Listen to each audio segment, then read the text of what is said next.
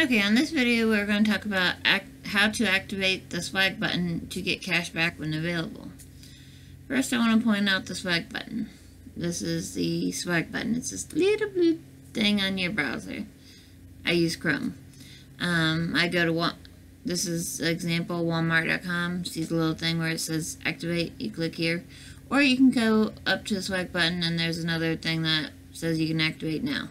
When you activate it, it will take you to the screen for like a brief second, and then it will bring you right back to the store that you it should say activated.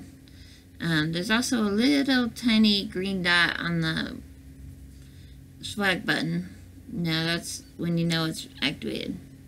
Alright, to see what you get, how you get much cash back you got, click here. Click on Shop Activities. I want to show you a few things off this page. Here's the date that you shopped. You know, that's the date you made your purchase. It may take a few days to show up. Date credited, or how many days until you get your swag bucks. That's how much cash back you've earned in the lifetime of being on swag bucks. And this is how many swag bucks are pending.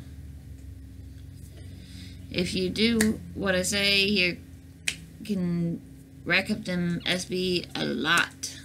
I really recommend, when you know you're going to buy something, to go ahead and activate it. I mean, if you're going to buy a pack of diapers and there's no difference between buying it online or buying it in the store, you might as well buy it online and get cash back and have it and pick it up in the store.